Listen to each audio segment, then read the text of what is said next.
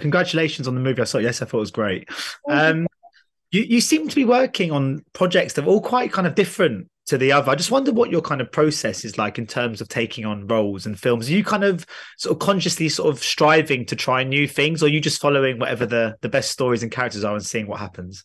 Yeah, I mean, I'm always up for a challenge. I kind of always look for something to challenge me and new things.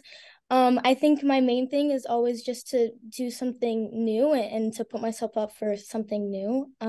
I think my process is really just to dive in completely into the character and talk to the writers and directors about it to get a clear vision. And then obviously on set we kind of just do whatever. But I always love a challenge, something new, and see what I can do. In terms of that, I mean, something new. I mean, it's quite unique just to be working, I guess, with one actor in a movie. How was that kind of process for you, and kind of effectively just having one screen partner throughout a whole project? Yeah, I mean, this was my first time doing something with kind of a one-on-one situation. I didn't know what to expect. Obviously, working with Adam Driver was incredible in itself, but I was really excited to see how that dynamic was going to go and just, going on set and having one castmate. But it was really cool and really great. And our main goal was just to make something really cool, and I hope we did that. No, that's definitely cool. Can you recall the first time you met Adam and subsequently kind of how you guys formed this relationship that we see on screen?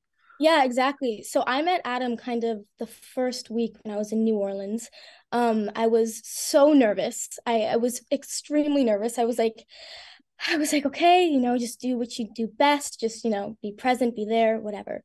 So we're in this like big room on this sound stage, and Scott and Brian walk in. I'm like, oh hi, nice to see you guys in person, because obviously I've seen them on Zoom so many times. And then I met Adam in person. I was like, hey, Mariana, and I was just like nervous, and I was 13, and he's incredible, as we know. He's brilliant. So meeting him was intimidating, but it all worked out, and it was really exciting. Yeah, I mean, of course, he might have been the only kind of human actor, but you've got to work alongside other different creatures, I suppose, in this. What was kind of on hand for you guys as actors to work with? I mean, I know there's that kind of old myth, not myth, but that kind of system of having a tennis ball on a stick and stuff. What did you guys use to in those situations? You nailed it. That's exactly what we used. It was a bright neon green tennis ball, and they were like, "Okay, look here." They either had like a storyboard picture of what exactly we'd be looking at, or a rough sketch of what it might be. And then Adam and I really just had to use our imagination, and we had to picture this ginormous dinosaur or a little one or whatever the creature in that moment would be. So yeah, it was a tennis ball and a lot of imagination, and it was great. It definitely exercised my imagination skills for sure. Have you seen the film? Have you seen it yet? And what's it like seeing it come to life? Because I guess what you see on screen is so different to what you would have experienced when you were on Yeah, in that stage. for sure. I saw the film, a rough draft of it a little while ago.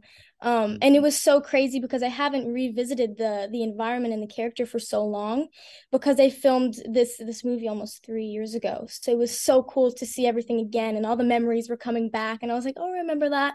But it's hard for me to watch myself because I'm always just thinking about what was actually happening in the moment.